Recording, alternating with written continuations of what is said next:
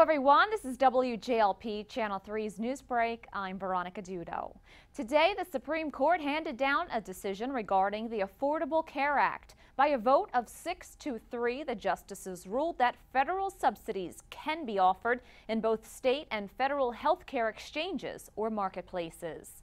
Prosecutors say 57-year-old Gene Palmer, a New York prison guard, has been charged in connection with the escape of Richard Matt and David Sweat. Officials say he delivered frozen meat to the men with tools hidden inside. He has since been released on bail.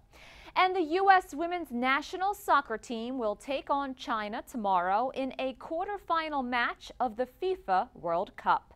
For more on these stories, visit app.com.